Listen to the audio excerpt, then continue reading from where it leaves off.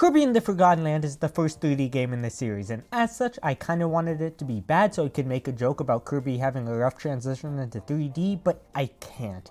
This game is amazing in every aspect. Each level is different from the last visually and mechanically, but they all keep with a constant theme in each world. The game also encourages you to interact with the levels themselves through hidden missions that are a lot of fun. Then by completing them you rescue Waddle Dees, which not only are some required for progressing in the story, but they also help to progress Waddle Dee Town, which is an entire hub world. It's too big for me to go into in such a short amount of time, but perhaps the most notable part is the weapon shop. By finding blueprints and levels, another incentive to explore them, you can upgrade your copy abilities.